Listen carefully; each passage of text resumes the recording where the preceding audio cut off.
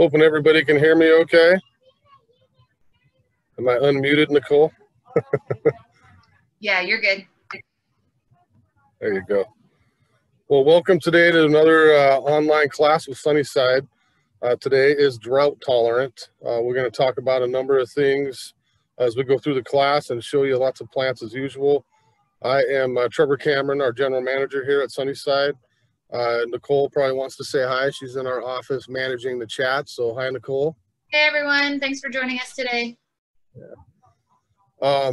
You know, kind of as an introduction, I think these online classes have been interesting because I'm guessing we have a number of people from different parts of the country perhaps joining us. And we are in Western Washington, just to reiterate. So I am talking a lot about Western Washington plants and options that we can utilize. Certainly you may be able to use some in your area as well, but I would always contact your local nursery to ask for advice. There may be some questions from different areas and we may be able to answer some, but certainly your local nurseries will be able to help you a little bit more. So, you know, as far as our local climate, being born and raised here, I think those who are joining us from Western Washington know full well we have plenty of rain. You know, it keeps our state green. I love it. I wouldn't change it a bit, but it's an interesting gardening dilemma in Western Washington because we are so wet for the majority of the year with regular rainfall. We get to summer and we have an absolute Mediterranean climate. So everybody don't move here, don't tell anybody, but we have very nice summers, you know, warm, dry. We had a little bit wetter June this year, but typically from June to mid-September, we do not get a lot of rainfall. So when we talk drought tolerance in our local area, you know, we have to be real careful. I'm looking for something that will withstand the regular rainfall, you know, fall, winter, spring. Once we get to summer, maybe something that can fend for itself a little bit with very infrequent irrigation. So we'll start with that. I want to reiterate, I'm going to say this at the end again, you know, drought tolerant does not mean that we plant something that's drought tolerant, walk away and never apply any water. It's a tough thing to tell you, but whatever you take home, you could buy the most drought tolerant plant that ever existed. And I have to plant it. I have to water it. Once it's established, then I've got a happy plant that I don't have to water much. So, you know, as a general rule, depending on your soil and what you choose, you know, typically say you went home today and planted a nice drought tolerant addition to your garden. If it's out in sun, it'll need a little bit more attention and shade a little bit less. But we certainly would want to watch the irrigation on that this summer, a little bit less next summer. And then, yes, 2-3 years go by, and a lot of these plants we can walk away to some extent. So drought tolerant to me means that I have 2, 3, maybe 4 weeks of drought tolerance in the summertime here in Western Washington. If I have an established lavender, let's say, in my garden, and I have rain takes care of it all year until we get to summer, I should not have to go out and irrigate that lavender much once it's established. It might be once every 2, 3, even 4 weeks, depending on your soil. So you will have to water less. The plant will be happier when it's kept dry, but I just want to make sure everybody understands we're not going to take a lavender home today, plant it out in full sun on our slope and walk away and think, well, why did it die in 2 weeks? Well, we have to get it watered to get it established, okay? Landscape locations that I would be thinking about, like I just mentioned, hot, dry spots. Slopes are a huge one with me. You know, it's a tough area to plant a slope, especially if you want to walk away from it. So typically I try to tell people, take care of your slopes in the fall. You know, we've got rain starting at some point. If I plant in September, I've still got warm soil, I get excellent root development, my drought tolerant plant will establish over the winter and I will be that much more ahead of the game as we get to next summertime. So just kind of keep in mind different areas like that. Speaking for me, you know, I've got an old 50s house right here in Everett. I have 4-foot eaves around my house. So it doesn't matter if it's June or December, I got zero rainfall that gets underneath my eaves and I don't want to just leave a blank slate around my entire house. I want plants in there. It's really tough to remember to water in the winter, you know, when it's raining outside every day. Oh, wait a minute, I got to go water underneath my eaves. So I select a lot of plants for A, shade, and B, that are drought tolerant, that I don't have to go out and water more than once a month, you know, say over the winter time. So keep in mind problem spots. I would also kind of look at those back corners. You know, everybody's hose gets only so far in their yard. Maybe there's a back corner in the shade or the sun that you just can't get to as much with the hose to get it established. So again, look at doing those things in the fall so we have that winter to get them established and ready to go for 2021, okay? I want to mention organic fertilizers. You know, a happy plant is always going to be a healthy plant. So if we start with fertilizer, using a good brand like EB Stone, Sure Start, any type of maintenance fertilizer, Rose and Flower, Rhodey Food, depending on your plant, I'm going to develop a healthier root system. I'm going to have a nicer plant down the road and one that is more drought tolerant because it's been fed properly. So always use a good organic fertilizer in particular, because now we add in root system and soil microbes. So we have happier soil, we've got happier plant.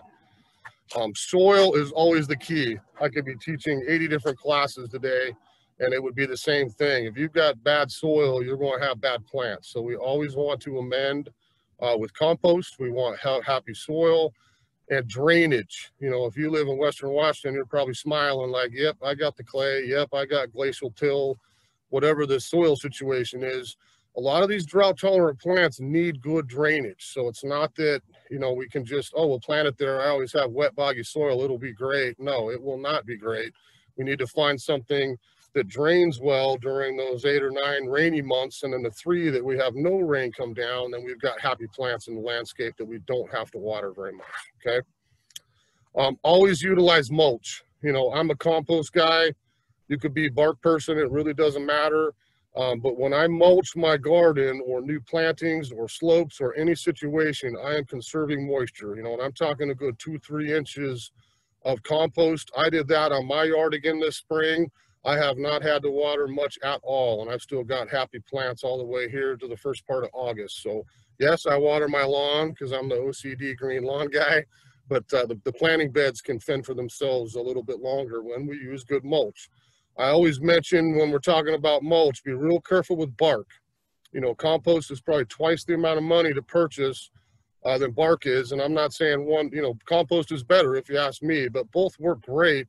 The issue with bark is it's still woody. And as that decomposes over time, it turns into compost. It's still going to add to your soil and keep your plants happy. The difference with bark is I would always put down some good fertilizer underneath it so that we don't have yellowing, struggling plants. So maybe you get organic lawn food or just a general all-purpose organic fertilizer, sprinkle that over your bed, and then put the bark down on top of it, and then we'll have little happier plants as that bark starts to decompose, okay? You know, basins for new plants. This is a hard one to kind of describe, but let's just say we take a plant home that we're going to plant, and it's in a sunny spot or a shady area, and we want to get it, give it a good chance to get going. You know, as I mentioned, you can't just walk away. We have to water that little guy or little gal to get him going so that we've got long-term establishment. So if I plant a plant, I'm always going to have a basin around it. So I might make a little rim, a little moat with my mulch or my compost that will focus that water. It's almost like making a well where I can just sit there and really soak that new plant in, get all the water down deep. If I water less often and deeper, I'm going to have a deeper root system. And again, I'm going to have something more drought tolerant. It's a little harder on slopes. You know, if I'm on a perpendicular slope, I don't want my plants sitting like that. I want them sitting perpendicular to the sky. So you're going to have to dig out a little bit more of a well and have an area when you run a sprinkler or hand water that water can collect around that new ground cover or juniper or whatever it is, and make sure we get that plant well watered so it gets established here this summer, okay? Always water wisely. You know, hand watering, sprinkler system. You know, if you're blessed with the sprinkler system that you use up here for a few months when it is dry, you know, I get asked every day, you know, how long should I run it? What should I do? When should it be on? Those are questions you have to answer for yourself a little bit by trial and error, but I would always recommend that you run it less often for a longer time. We want that water to soak down into the soil deeply. You know, I kind of jokingly call it, I'm blessing my plants around here. I walk around and give everything a quick little surface sprinkle. I look at the ground, the compost looks wet, the plant looks great, but I've just watered an inch or two of soil. I want to get that water way down into the soil structure so I get deep root system And again, I've got something that will establish down the road.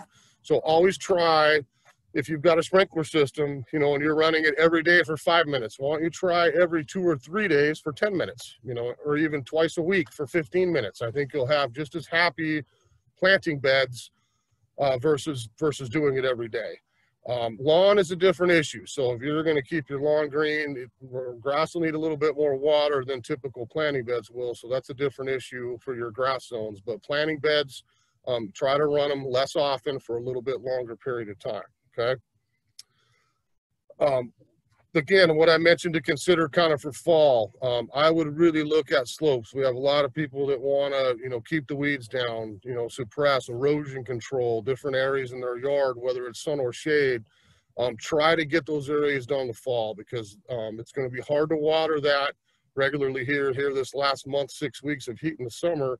But if I can wait till mid-September, temperatures cool down a little bit, we've got that marine flow coming in, and boom, I get some regular rainfall here and there. Those plants will do great. A lot of root development, and I will be way ahead for next summer versus waiting till after the winter to do the same project, okay? Always watch long-term watering needs. I mean, like as I mentioned before, you know, drought tolerant does not mean plant it and walk away for all eternity. It means that we're selecting something I don't have to apply as much water to long-term.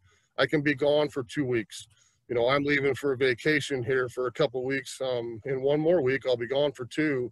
And I want to be able to go up to the North Cascades and pitch my tent for a week and not have to worry about my yard getting torched. My grass may suffer a little bit, but the planting beds will still be fresh and crisp when I get home, and I won't lose any plants because I've mulched properly and I've watered well before I leave, okay?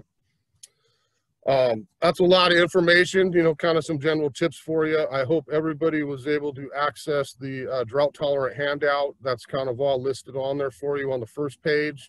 We're going to get into the second page here and talk about some plants. Certainly we'll cover some natives. I want to spend a little time on natives, and then we'll talk about some things for sun, for shade. We don't have everything around right now. Some things we'll talk about were spring plants, fall plants, summer plants. There's certainly some things on that list that you may look up online and find some information about. Certainly write them in your gardening book and say, ooh, that sounds like a good one. I might come back next spring to take a look at adding one of those to my garden as well, okay? So if we start with natives, you know, this one always kind of makes me chuckle, because if you've got a native, you know that it already likes being in our climate anyway. So it's already been acclimated. It does well here. You know, we'll show you some shade and some sun ones here in a minute. But I've got a plant that belongs in the Pacific Northwest, Western Washington. Native is real easy. The one kind of twist to that conversation, if you've heard the term nativar, you know, it's kind of an interesting proposition in our business where I take a native plant and I do cultivars of it. I change the foliage color, the flower color, the berries, the growth habit, disease resistance. There's a lot of different ways to tweak natives. I will leave that up to you to decide if that cultivar is still native or not, because I will certainly show some nativars here as well as true natives. But the point is, it's the same genus plant, it's the same species, it still likes the same conditions. And just because we have a cultivar of Oregon grape, you know, as example, it will still do very, very well in our climate, and something that will take the same dry, the same soil conditions that the native species would, okay? So if we look at some natives, let's start with a couple of suns. I'm gonna duck in and out here as I grab plants, because as usual, I brought too many.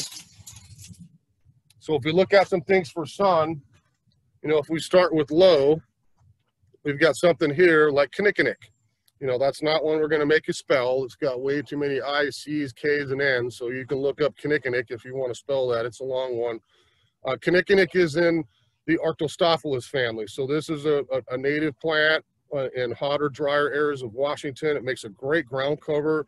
This is one, if I had a sunny slope and I wanted erosion control, something to keep the weeds down a bit, and I don't want to water it a lot, kinnikinnick would be probably at the top of the list for something I can grow. So hot, dry, extremely hardy, and easy to grow. You can see a little bit of the red bark. I don't have manzanita. I didn't bring one over, but it's the same idea. If we talk about manzanita, if we're out towards the coast a little bit more, especially down into Oregon and Northern California here on the West Coast, we would see a lot of manzanita. you know, if you've got an established manzanita, you would walk away from it in the summertime. You know, it has plenty of irrigation most of the year. And if I've got well-drained soil, that plant is going to be happy. Be careful with manzanita a little bit with hardiness. If you're up in the hills here in our state, most manzanitas are down right around zone 7, which is kind of that, you know, 10, 20 degrees above zero. We get a cold winter. I know mine and my yard has gotten nipped a couple times on my bank on a colder winter, but comes right back in the spring and off we go. Okay, so Kinnikinnick's one. I use these a lot. On my house in Everett faces due south, and my entire front of my property is a 45-degree bank that has no escape from heat, and I don't want to water it a lot. So over the years, I've established a bunch of these little Louisias. This is a native kind of mountain dry slope flower to Washington. You'd see these up hiking in the North Cascades, different areas up here. Lots of color options. You can see this one's kind of pink with a little striping on it. I've got orangey ones, I've got pinky ones, I've got little miniature ones that have purple flowers. There's a lot of good cultivars of different Louisias if you want a nice little tight, succulent type plant that I can use for hot sun and not have to water much at all.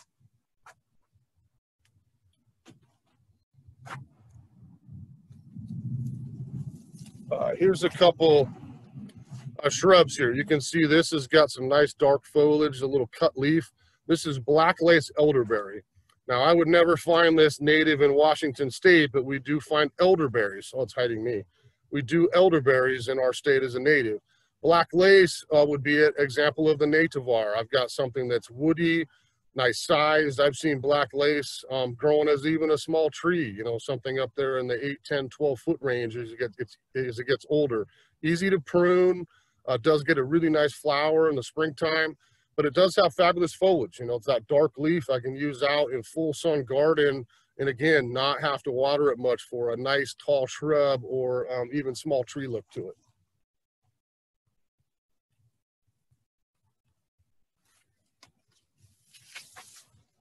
If you can see the green on this little guy. So this is another tall evergreen type native we call California wax myrtle. That's a plant, you know, I volunteer to run our arboretum down in Everett, and you could come down and visit our native plant walk. We've got a beautiful, couple of beautiful specimens of California wax myrtle. Great one for the birds with the little berries on it in the fall. But something, again, I can plant once I get it established. I've got a nice evergreen I could even use for hedging, or a little taller evergreen plant. It can be pruned easily. It's something that's a great filler plant if you want to kind of stick on the drought tolerant native side. Okay. This is kind of a fun one here. You can see the little pine needles on this guy. So we have shore pine in our state, you know, that lives all over here on the coastlines, all the way up and down the coast into British Columbia. We certainly can do regular shore pine if you want a little taller plant, but this is another great example of that nativar where I've got a Spons dwarf shore pine. So this one almost looks like I've bonsaied it a little bit, and something I can have in a hot, dry spot in my yard, even in a container, and something I don't have to water much. We struggle sometimes, or nurseries do, because the staff waters these too much in pots. So if we leave these alone and keep them on the dry side, a lot of the pines in general, but in native specific, a lot of the shore pines take care of themselves, you know, something very, very easy to do.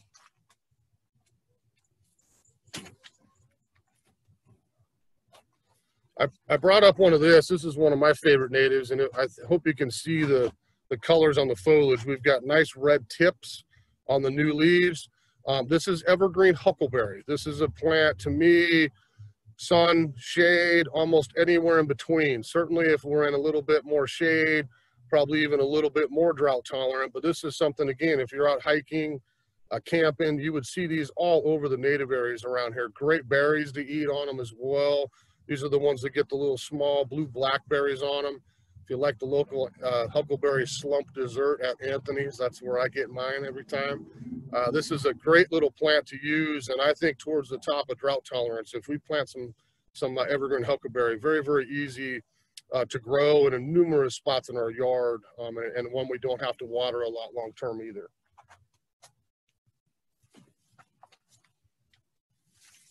If we need something just a little bit bigger, you You can see that kind of off the ground a little bit, growing like a tree. This has got lacy foliage. This is a plant called sumac. So if we were on the other side of the mountains here in Washington, over in eastern Washington, over into Idaho, eastern Oregon, we would find different forms of sumac growing native. They love heat, they love the dry. Again, something that we can plant as a larger shrub or even a tree, depending on the one we choose. We can have that growing as a pretty nice size specimen in our yard for somewhere we, again, don't have to water much at all. The one I brought up is a nativar again. We do get our native staghorn sumac in the fall, but the one we're doing right now is Tiger Eyes. So that is from Bailey Nursery. If you look up online, Tiger Eyes sumac, it's got great foliage color. The fall color is unbelievable. And we also get a beautiful flower kind of seed head in the fall as well. So I think a very, very useful plant. One more for sun. You can see the dark leaves on that. I have one of these in my place on my south bank. This is what we call 9-bark. 9-bark is more of an east native again. We call it Physocarpus, but there is a lot of options for 9-bark. That is a very highly cultivated plant these days in the nursery industry, where I could almost pick any kind of foliage color I like. Do I want green? Do I want yellow? Do I want something dark burgundy, red, orangey? You can really play off some of those colors in your landscape, and that is a great tall shrub. Mine's about 8 feet by 8 feet. Gives me nice privacy on the front bank where I've got south. I haven't even watered it once yet this year, and it is happy as can be. Really cool peely bark, you know, almost like a paper bark maple in the winter time. And it does get a very nice flower back in May, June as well, kind of a little buttonhead flower on that particular plant. So again, a good example of a nativar, not strictly native, but something that's very, very good for drought as we look in our yard. A couple things native for shade. If you can see, this one's got too many names to it, but we call it leucothaway around here. You'll see that on the list.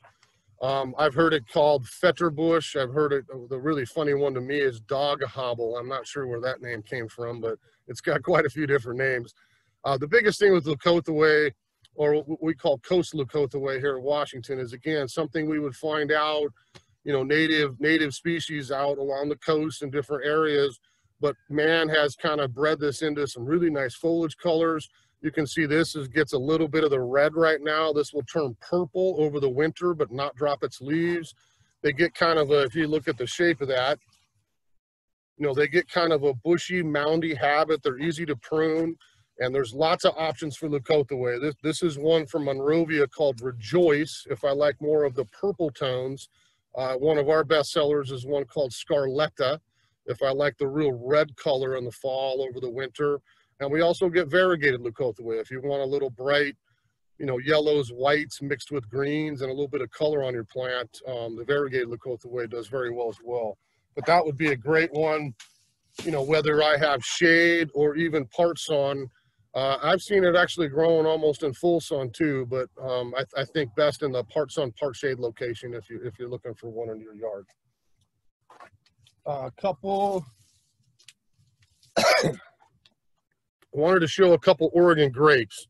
Obviously, this is a widespread native around here. I think these are one of the better choices we can use for dry shade. We can get regular Oregon grape if I want something a little shrubbier, you know, maybe up into the 3-4 foot range, some of them even a little taller. These are two that are a little bit more manageable for size and even can be used as ground covers or erosion control.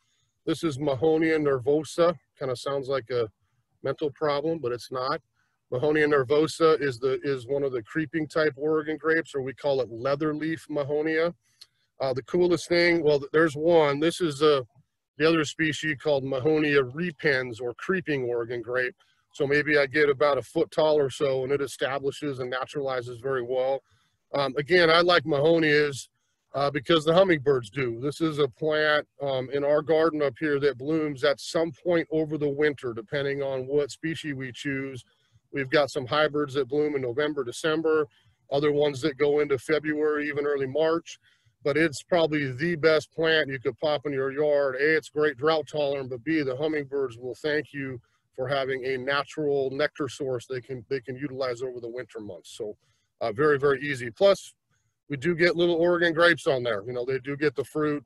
It's not poisonous. It's not extremely tasty. Some people like it, but it's certainly something, again, the wildlife will appreciate you having in your yard. So take a look at some of the Mahonias, particularly these two native ones would be useful additions for drought as well. So there's a few natives for you to consider. Let's see how we're doing for time. We got plenty. I think what we'll do next is maybe talk a little bit about shade, some shade options that we could use for drought tolerant. I brought quite a few up here, and we'll start showing you a couple. This is a plant called epimedium. Maybe some of you have this in your yard. I have quite a few in different spots in my yard. I think this is one of the nicest plants for that dry shade. I mentioned eaves at my house, back corners where we don't get a lot of sun. And I want to plant something that's going to keep weeds down, spread very slowly into nice clumps, and certainly, you know, take up some space if you want it to. Epimedium is unbeatable. This is an evergreen plant. You can see the very cool new growth color. These bloom yellow, pinks, depending on the species you choose. You can get almost any color flower that pops up late winter. So these would bloom in that mid-February time frame in Washington. And have the foliage on them still. If you want my trick, I usually let mine go about every 3 years. I'll go out in the winter, lay my hedge clippers on the ground and take them all the way down to the soil, okay? Then all the flowers come up. I get to enjoy all the bloom because sometimes they're lost in old plants, and then I get brand new foliage and I got a brand new plant to start over again. So very, very easy to grow and an easy one to maintain for those shady spots is the epimediums. Heucheras. If you were at the class yesterday, yes, I have heucheraitis, and I had talked everyone into trying heucheras. This is a great one called green spice for shade. I probably got 15 of these back underneath an old dogwood tree in my yard up against an arborvitae hedge. And if you know arborvitae, a lot of surface root, a lot of dry soil, and an area that I don't water very much, and they thrive back there. Heucheras, surprisingly, are extremely drought tolerant. You've got a lot of options for shade ones like this or for sun locations as well. Towards the top of the list for shade is going to be hellebores. You can see right now no bloom on these. We call these Christmas rose or Lenten rose. These will typically flower starting at Christmas, January, February, March, April, kind of off depending on your variety. Very long-lasting blooms over the cold of the winter time. There's a couple here with nice foliage. You can see, I think this one, is that Snow Fever? This is Snow Fever with variegated leaves. And then these are some of the new Penny's Pink, Peepa's Purple. A lot of the new varieties have that nice mottled foliage as well. So this is an evergreen perennial. I'm not going to watch this melt in the fall like typical perennials do. I'm going to have a clump of evergreen foliage, which is attractive all the way through the season. I let mine start over once a year. I always get to Christmas time in my yard and I'm like, okay, time for the hellebores to get cut back. And I go in and literally cut all of the leaves from the year before out of the plant, put them in the yard waste and let them start over again. I see the flowers much better as the clumps come out. But I can also get the foliage to start over again. The one complaint I hear from a lot of gardeners on hellebores is I've got big, thick leaves, and if I was an aphid or a little sucking insect, this is what I'd want to hang out for the winter time. Stick right underneath here for the winter, get my sugar, eat my dinner, and I'll see you next spring. So that's why I've never had to spray mine. I just pick some point in the winter time, walk out, cut the old leaves off, compost them, brand new leaves. I don't have the bugs left coming out of the winter time. So think about hellebores. Very useful plant. Lots of options for colors, for foliage. Short little clumping plants, you know, foot and a half tall, 2, maybe 3 feet wide on old ones. They're easy to divide. Very, very easy one to grow. Okay. Yesterday we showed a hosta, and I got to show him again today because This one kind of surprises some people, you know, big, thick, kind of luscious, a little bit on the tropical side foliage. You would think this plant needs a lot of water. It does not. Hosta is a great drought tolerant option. I use a lot, again, the back of the garden, taller ones in my yard that I don't water much in shade or part sun. And certainly a lot of options for foliage color. This is a yellow limey green one called Paul's Glory. But at Sunnyside here, you know, in the typical springtime, we would have about 30 varieties of hosta for sale, and you've got every color in the rainbow. You could pick whatever catches your eye, kind of thing. Okay. Liriope or Liriope, you can see that one a few different ways. You can see some flowers coming out on that right now. It blooms in the summer.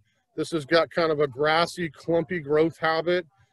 This is a plant a lot of parts of the country use, even the southeast, on the east coast a little bit, but certainly something I can throw in kind of as an evergreen perennial, again, something kind of grass-like that does get a nice flower on it that I don't have to water much. You know, this is one I see people use, again, on slopes, little border areas where they can plant little patches of the clumps and have a very attractive little plant that they don't have to water much, okay? That's Liriope.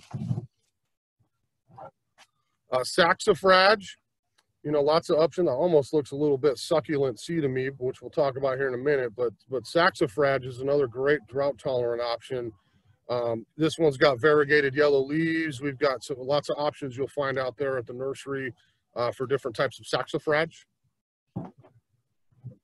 Another one that's kind of surprisingly drought tolerant is Bergenia. You know, this is kind of an old school plant. Reminds me of my grandmother who passed away years ago, but every summer I'd be down weeding her 1/4 mile driveway with a huge bank of Bergenia in the shade. And I always thought, gosh, she's never down here watering. How does this survive every year? And it just thrived in this real dry, shady rockery along her driveway. But that's Bergenia. You know, gets plenty of rain here the rest of the year. Blooms coming out of winter. You know, hot pink flowers usually. Turns a little red in the wintertime for foliage, but I keep my leaves, have some nice color, and I've got something I don't have to water much. This is a plant I have in my yard, and I think a lot of gardeners who do shade have this one. This is kind of like the kinnikinnick. We won't make you spell it. This is Sarcococa. If you want to call it sweet box, that seems to be a little easier to say for most people. But Sarcococa is a plant that loves dry shade. You know, I've got these, you know, 20 years old, and I have not pruned them. They might be 1.5 feet tall, 3 feet wide. It's a plant that I have underneath my dry eaves. I mentioned at my own house because I just don't remember to water them very much. You know, if I can get out there and get them once a month, they're happy as can be. The coolest thing about Sarcococa, A, they're evergreen, and B, this is a plant you won't see the flower. If we look real close on here, I already can see my flower buds on the tips. This is a plant that buds out in the summertime, holds its buds all the way through fall, and I will open my door in January, February, March, and my entire yard smells like sweet vanilla. This is a great fragrant plant that thrives with dry shade or dry part sun that I'm going to always have reliable winter bloom and excellent fragrance from, okay? This is the low one, what I mentioned, sweet box or Sarcococa humilis. If you've got other options with this species of plant, we would also have Sarcococa confusa, which is kind of a medium one. If you can see my legs, I'd be going about 2 to 3 feet tall if I wanted something just a little taller. Or we also would do Sarcococa russifolia if I wanted something maybe as tall as me. You know, I'm 6'3", and typically Sarcococa russifolia is going to be in that 5 to 6 foot range if I wanted a little larger plant, maybe to use at the back of the dry shade garden, okay? Last one for shade here, you know, excuse me, we talked a little bit about mahonias or native mahonias as some of our native options, but this is a great example of another nativar. So these are crossed with different species from China, from Oregon grape. This is one called soft caress. If you've had Oregon grape, you know they sometimes call it holly-leafed grape. It's got kind of a holly, spiny foliage. This one's very soft, got great texture to it. I've used this in a container before and in the garden as well. This is still mahonia, still takes dry. This plant, this particular one doesn't get super huge, maybe 2 or 3 feet, but this would bloom out with the same really high nectar sourced yellow flowers for the hummingbirds over the winter here. This particular one would cover my hummingbirds more in that mid-November through December time frame as far as bloom. This is one of the first ones to bloom in the winter if you're looking to keep the hummingbirds happy. Then we have a big, this one's a little pokey, if you can see that one. So this is a much taller one. This is in a bigger pot. You can see a 5-gallon. This is another hybrid Mahonia called Charity. You'll see quite a few different cultivars or nativars of these around. Charity, Winter Sun, Lionel de Fortescue. I've seen quite a few different options for these around our gardens. But this is a bigger plant. You know, we have these down at the Arboretum I mentioned in Everett. We've got a beautiful specimen down in more sun in our garden. These can do sun or a little bit more sun than you think. That's up there about 8 feet tall. You know, if I want a big background type Mahonia in a dry, shady corner, this would be a great choice if I want something 8, maybe even 10 or 12 feet down the road and just as wide if I don't prune it. So a much larger plant that I can almost get a small tree kind of structure to it, but something again that I don't have to water. These particular ones, same exact yellow, great yellow flower with the high nectar for hummingbirds, but this one would get me into that December into January time frame. It depends on how the weather goes up here, but this is another one that would bloom over the winter. Okay. So there's quite a bit of shade. Let's see what time it is. We'll do a few sun here for a minute. You know, like I mentioned at my house, dry shade's a tough one because you think shade, you think lack of water. You know, again, try to give those guys a little bit of extra irrigation to get them going, and then down the road you can be like me and essentially walk away from some of them in the shady areas. I'm going to pull this card in here. So if I show you a few sun items here, I'm going to start with one of those bad words, because I usually say the word juniper to most people, and I hear the, ooh, I had that at my house in 1980. I would never plant a juniper again. You know, juniper has gotten a bad name over the years in the nursery industry. It is not a bad plant. We haven't sold those old rat nest tam junipers for years. That's what everyone got tired of, that everybody planted in the 70s to mid 80s. Juniper is extremely useful for drought tolerance, lack of water, slopes. They're easy plants to grow. I just think you need to find one that catches your eye. We carry a number of different ones for different heights and situations, but you know, that's a very attractive little conifer. This is Montana mountain juniper, one of the Junipers communis. This is a plant I could put out on a dry slope. It would keep the weeds down, and I would never have to water this long term. So again, if I've got areas like that, make your life easy. It doesn't have to be the big old arching old school juniper that takes up half the room and it's all brown underneath. This is a flat ground cover, you know, would keep the weeds down for the most part and do a great job at retaining erosion control on something I'm only going to get 6-8 inches tall, and that will spread over a nice large area. Easy to prune, and again, I don't have to water it much. So lots of options for little ground cover junipers. Or we have maybe something a little bit taller. This is not quite like your old tam juniper. This is one called Sea of Gold that Monrovia introduced. Got great yellow color, but again, something I can prune if I want to. Very easy to shear these back, but maybe I get something up in that 2.5 foot tall range that spreads out a little bit. So if I want a little pop of some yellow foliage, maybe look at some of the different cultivars of juniper. Okay. Cypresses, you know, we'll go through a lot of conifers when we do this in the fall for a little evergreen conifer class, but you know, always think of different cypresses. This is a Hinoki cypress. We've got a zillion different Hinoki cypress varieties, yellows, greens, white tipped blue. You can pick any color you like, and every growth habit. You know, we've got Hinokis that'll grow 20 feet tall. We've got something like this cute little guy, Nana Lutea, that might just get 2 or 3 feet tall, you know, and I've got other ones I call moss on a rock.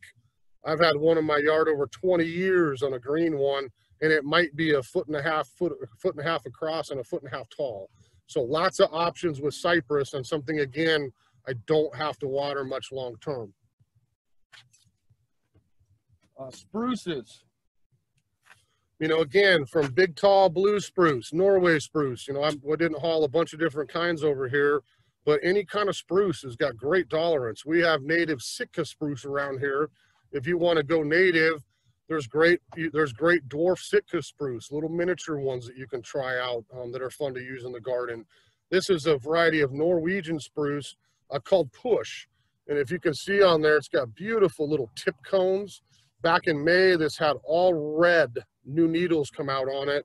And this is a plant, like say in Seattle, if you're familiar, the Elizabeth Midler Botanical Garden down at Shoreline, they've got a beautiful old one that might be 2 feet tall, and it hangs down a hillside over some rocks. It's just beautiful with those tip cones, and something, again, they don't have to water. Spruce is extremely drought tolerant. We'll do a couple more evergreen shrubs. This is called rock rose or cistus. You can see how nice and bushy that is. Kind of got a little silvery green cast to it. Rock rose thrive in dry heat. So this is a great plant, again, to use out in those hotter areas in your yard. There's a number of different species available. You can certainly have something a little taller. This is the one they call Skenbergii. It's got a nice light pink flower in May and June. Stays a little bit lower in the 2 foot tall range, easy to prune. And certainly if you've got seacoast, this is a great one. Again, we can use with salt water even around here. So pretty useful little plant, the rock rose. I wish I had some big ones left. I'll show you an old one, but if you can see that fun little guy, this is what we call ceanothus or wild lilac. Some people call it California lilac. This is a plant here that loves the hot and the dry. I lived just for a year or so down outside of Monterey, and this is one of the most common plants everybody had in their yard down there with the lack of regular rainfall. It's native to a lot of the canyons down there in central northern California. It is kind of right on the hardy line up here. Most folks do not have issues with it in the winter. It certainly wouldn't be the first plant I'd pick if I was up in the mountains. But anywhere down here in town, if you've got hot, well-drained, dry areas, this is a great one for establishing in that kind of spot. These get some shade of blue on the flower, which is very pretty. You don't see a lot of blue options around. This would be an evergreen that would have those little spiky blue flowers, a favorite of the bees, back in May to June on most of them. So, and look at options. There's low ones of these you can use as ground cover. There's kind of shrublet ones that don't get too tall and eat up some room. This is Dark Star, which is a little darker blue, might get up in that 4 foot tall range. And then we have something like Victoria, which would get much larger. If I want something up 8 feet by 8 feet, just a massive, nice evergreen shrub, some of the taller ones work quite as well too. Nandina is another good evergreen option. You can see some color on those. This is one called Burgundy Wine. You've got Gulfstream. You've got lots of options for different types of Nandina, or what we call heavenly bamboo. It's not related to bamboo at all. It doesn't spread and be invasive like bamboo does. But this is a great little evergreen. You know, a lot of the new ones, if you've had Nandina, you know, in decades past, you were stuck with that leggy, tall, open kind of shrub, which certainly still has a spot in the yard if you're looking for something taller. A lot of these new ones are very easy to grow and tidy. I'm going to have something just 2-3 foot tall, 3 foot wide. I can shear it if I want to, but I've got great foliage color on a plant like that all season long, including the winter, and something I don't have to water again much once it gets established. Okay. A couple of deciduous plants that we would turn color in fall and lose our leaves. This is smoke tree.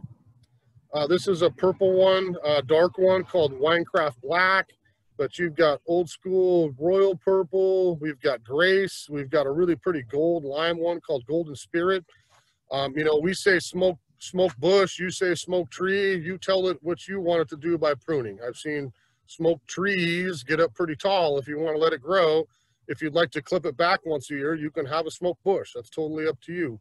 But I've got great foliage color on something like that to add a little color in the garden. And again, a great drought tolerant type that we don't have to water much here in Western Washington.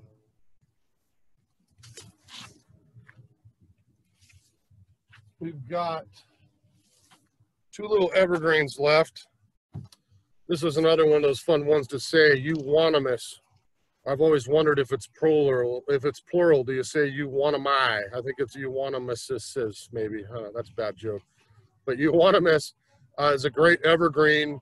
Lots of foliage color. I can have silver, cream, darker yellows, and I can pick a lot of different growth habits. We've got euonymus that works great as a ground cover for erosion control on hot slopes. I have this in my yard at home. This is a taller one called Silver King that might get up in the 6 to 8 foot range that I can prune however I want to. And you've also got some nice options kind of for that need a waist level. You know, Blondie is one I use on my bank with a lot of yellow in it. Gold Splash. There's a lot of good euonymuses out there to choose from if you've got good sun. And again, once you get those growing, these are ones in my yard I do not have to water now after a number of years, okay? So take a look at euonymus. And the last evergreen here is strawberry tree. And I grabbed these because they've already got their fruit started on it. This is not strawberry like we would eat. Some of the wildlife would like them, but you can see the little berry starting there. This is in the arbutus family. So we looked at kinnikinick earlier. Manzanita's in that same family.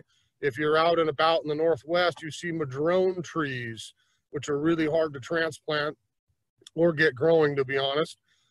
This would be in that same genre. So this is Arbutus unido, a little different species, but this is something that would give me the look of a madrone, a little taller type arbutus that I could use as a great specimen in my yard that I don't have to water much. This is the dwarf strawberry tree, which is a great example of dwarf is not maybe 2 or 3 feet tall, but dwarf strawberry tree, you know, I've seen those up in a good 8, 10, even 12 foot tall and wide range as they get older. So that's a really nice sized plant that you may utilize for something a little bit bigger. Okay. Check. We'll do a couple perennials here. We'll let you go. So I wanted to mention, see if I can hold 3 here. I wanted to mention sedums. Now, if we can see all 3 of those, right? 1, 2, a little guy in the middle and dark on the end. I use a lot of sedums on my south bank. I think a lot of people, it's probably the first plant they think of when they think drought. But what I would encourage you to do is look at your options. There are some really cool sedums out on the market. I can get some flat ground cover tiles that won't get much big at all. I can kind of now get intermediate ones that might just get a foot or so. And then I can also get some taller sedums if I want a little bit more height in the garden. So I picked this is one called Angelina. It does grow everywhere, I'll warn you. I got a whole bunch of it. You can probably drive by my house and borrow a couple. But Angelina is one if I want, again, sunny slopes, banks, something to keep the weeds down. That's a great choice. A lot of these low sedums out on our table, you would have every color in the rainbow if you wanted to come take a look. We've got greens, reds, grays, a lot of different options for ground cover type sedums. In the middle, we love this Sun Sparkler series. You might have read one of Steve's articles here a couple months back. He wrote about this new series. I've had a few of these growing for a few years in my yard now, red ones. This is Lime Twister with that beautiful variegated foliage on it. Again, sedum, drought tolerant, but now instead of being maybe a flat ground cover, I've got just a little bit of height to it if I want to step it up a little bit. And then we have taller ones. This is a new one by Monrovia called Chocolate Fountain, if you like the real dark foliage and a little bit more of a rose-colored flower. You notice sedum's all budding out right now. This is a plant that blooms late summer, fall, so you still got some flower power coming too. But we could be Autumn Joy. There's a number of different kind of great upright sedums if I want something to get up there 18 inches, 2 feet, maybe just a touch taller on some of them, okay? So a few sedums. If we look at something like Euphorbia, this is one called Ascot Rainbow. If you can see the colors, lots of yellows, a little pinky red, some green. There's lots of Euphorbias around. This is a super drought tolerant plant. So I've got lots of options that I can add for something that stays evergreen. This will not go dormant in the winter like some other perennials will. So I'll still have some presence during the winter months. Euphorbias, get a real pretty flower, depending on which species you choose, I will just warn you, they do go to seed a little bit. So if you like euphorbia, plant one, you'll have a few freebies coming down the road. I like to use the ones in my yard, enjoy the flower before they actually dry and start dropping seeds. I will just go in and deadhead a little bit to eliminate some of that kind of self-sowing, okay? So check out euphorbias. Rosemary. This is one we didn't talk about yesterday because I saved rosemary for today. You know, very Mediterranean style plant. It makes me want to have some steak because I'm smelling rosemary now in my nose. But rosemary is a plant that blooms coming out of winter. You get a nice blue flower. And you've got some options for varieties. There's prostrate rosemary that would grow slow and kind of cover some area. This is a shrubbier one called Tuscan Blue, if I want just a little bit of height. But rosemary is a great little fragrant plant, nice flower, great for the bees again. Another plant that I could use in a real hot, dry spot that I don't have to water much at all. I just added, I like ice plant, if you can see this little guy. So this is a yellow one. You can find these pink, red, orange, all different colors. But this is hardy ice plant. So this is a little guy, very succulent like sedums. You can see how short that is. Something I can plant, again, rockeries, crevices, slopes, that I can establish nice tight patches. They don't get too crazy, but this is something I'll never have to water. I just added a few more orange ones in my own yard here about a month ago. And yes, I'm watching them just like I told you to here this summer, but down the road, I won't have to water those little guys out there at all, okay? A couple that we looked at yesterday, if you're joining us today, that we saw as part of the pollinator class, love blanket flower. This is one of my favorite little hot, dry, low guys. This is Gaillardia. You'll see this native to a lot of the areas, Arizona, high mountain deserts. As long as I've got good drainage, which I made sure I did when I planted, I've got a lot of cultivars of these in my own yard. This is consistent flower, June, all the way till frost. So as long as you can see the little fuzzball in the middle there, as long as I deadhead those little seed heads off and on here the first half of summer, I just continue to get more bud, more bloom, and this will go all the way into fall. These are very short, and as long as I don't overwater them, excuse me, overwater them, and I've got good drainage, this is a plant that will seed itself, and I'll get a little bit more every year. I've got a couple really nice patches of that going in my own landscape. And then we got the coneflower, you know, the desert, the prairie gem, all kinds of options on coneflower. This is Adobe Orange, one of the shorter sombrero type coneflowers, but I can pick any color in the rainbow, whites, pinks, oranges, yellows, reds, every shade in between, whether I want a little bit taller ones or a little bit shorter one. You've got lots of really good options for coneflowers that you will not have to water out in full sun. A couple others that we didn't talk too much about yesterday. This is a great little shrubby perennial called Artemisia. This is one called Silver Mound. We get Poa's Castle. There's a couple options. But again, that really nice kind of metallic silvery foliage. This does get a little bloom on it, but this is something, once I got this going in a container or my landscape, this would be a great little hot, dry plant to enjoy. That doesn't need much care or water as well. Yeah, maybe we'll finish with Mr. Lavender, you know, the quintessential dry plant. If you're in Washington here, you go over to Squim, or what my friends come in from out of state, they call it Sequim, right? But Squim over on the peninsula is in that rain shadow. They don't get any rain at all over there, and that's some of the best lavender growing areas in the whole state. The trick with lavender, to me, is always pruning. If I get a nice selection of English or French lavender, once these are bloomed out, I want to lightly shear these back below the flower stalks. I want to keep my plant low and dense and tight to the ground and keep it blooming season after season. If I shear them back, I'll go through 2 or 3 bloom cycles a season on most lavenders. If I let them go, like all plants, I'm going to want to go to seed. I'm going to kind of half shut down, and I'm going to get woody from the base. So a lot of people always ask, why is my lavender so woody? You need to get it pruned at least once a year, sometimes even twice. I would always ask you to probably prune it coming out of winter real lightly, let it flush out, do its thing, and bloom through late spring, early summer. Maybe one more little quick 5-minute clip job, and then I'm good to go for the next year again. So think of lavender. You know, I think it's one a lot of gardeners are familiar with. Great drought tolerant option, and something I can use in full sun and not have to do a whole lot of work to, okay? I think that's probably too many plants in too little time, so we can do some questions. I wanted to say just a couple things real quick. We'll do questions. The discounts for the class. So we're going to honor the perennial discount for all the folks that joined us today. So you've got discount 20% off all perennials here through this coming Friday. Hopefully we'll see you down here shopping. Just tell them you were at the class at the register. We hit a magic button and boom, you got your 20% off all your perennials.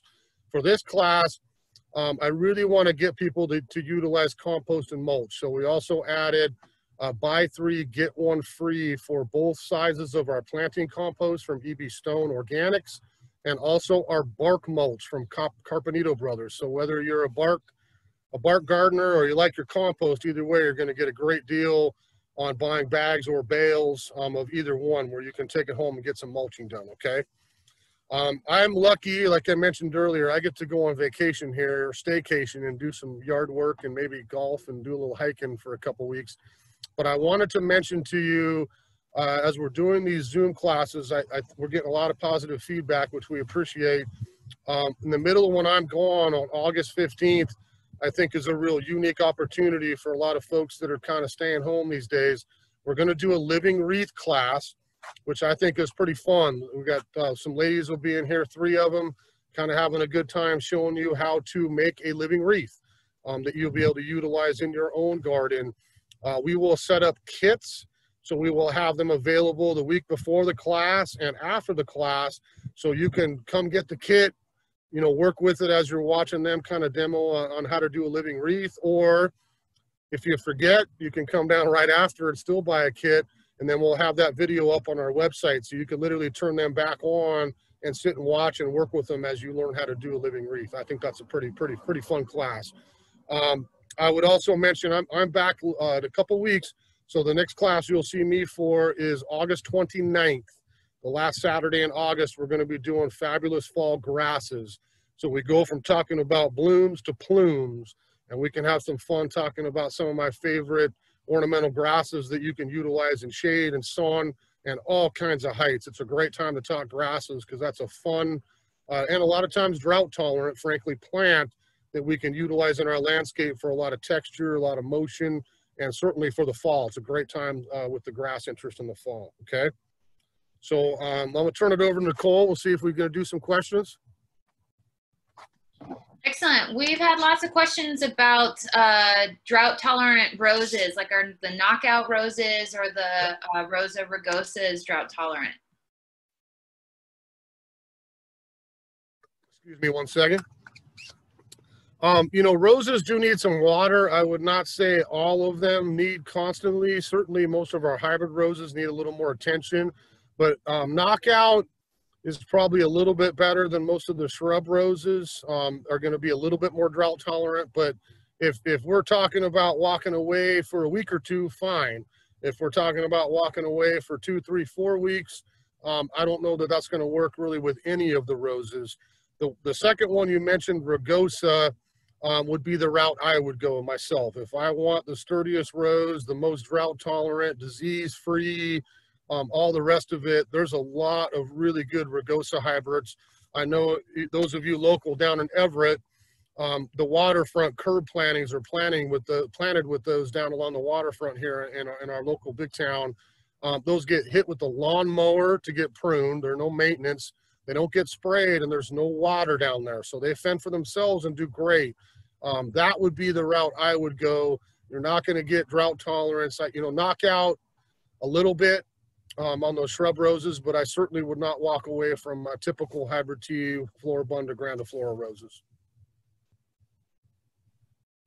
Excellent. So we've got another one. There's some currants that are growing out by Highway 9 that some people have noticed and wondered if those are drought tolerant. Yeah, currant is, you know, I don't know if it's the most drought tolerant, because again, I mentioned at the beginning, not really joking, you know, natives belong here. They like it here. So if you stick with natives, you'll be fine. Red flowering currant, you know, we have a bunch of it every spring. That is certainly a good option to use in the garden. I will tell you, because I have those at my place in Cle Elum, and I don't water them over there very much, or at our family place.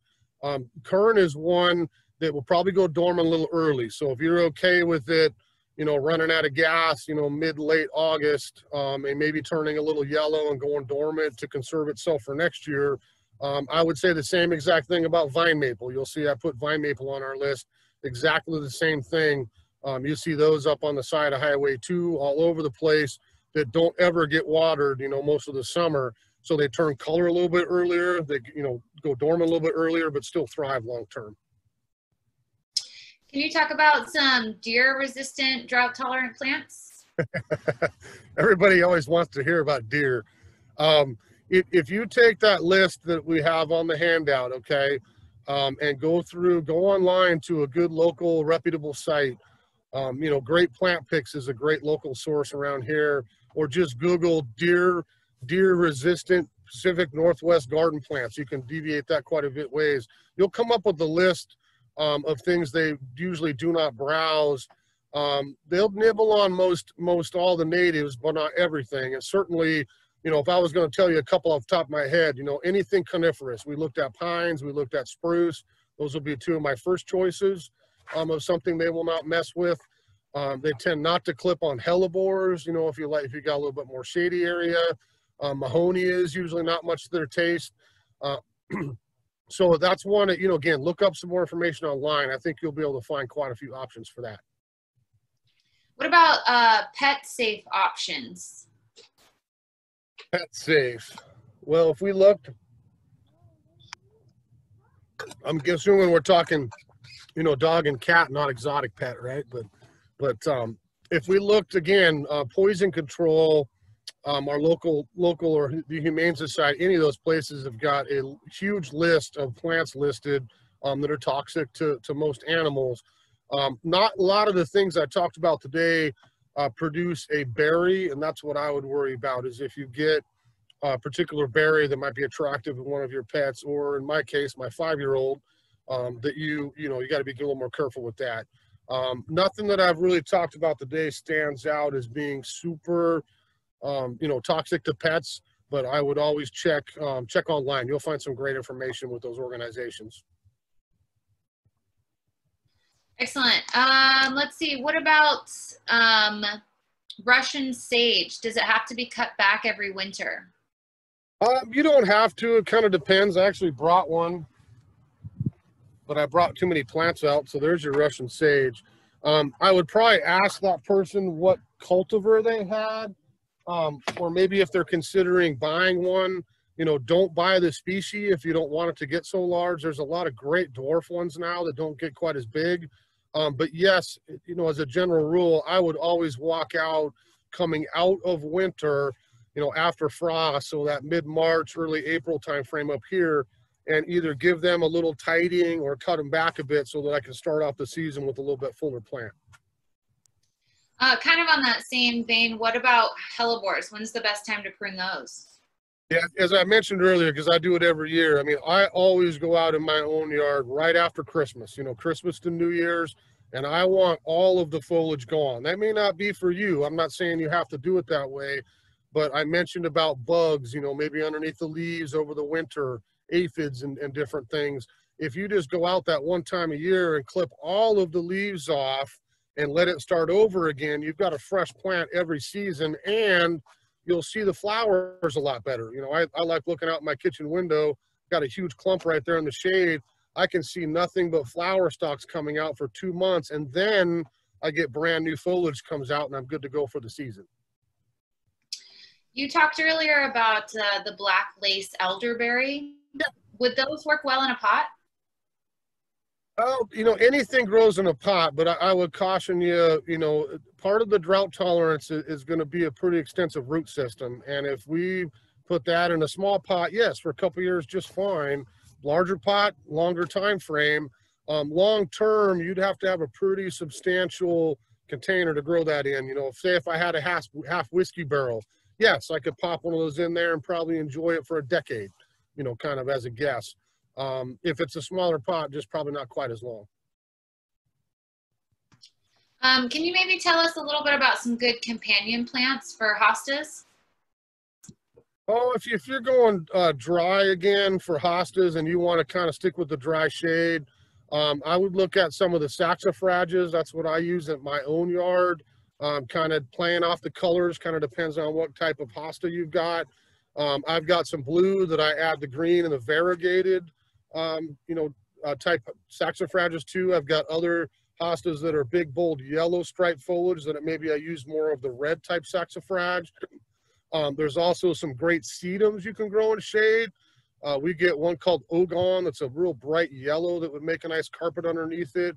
And certainly, again, depending on the colors, I mean, hostas, if you've got larger growing hostas like I do, hellebores would be beautiful in front of those. If I've got shorter, you know, clumpier hostas, don't get quite as big, then I'd step down and maybe look at some of the saxifrages and other options like that.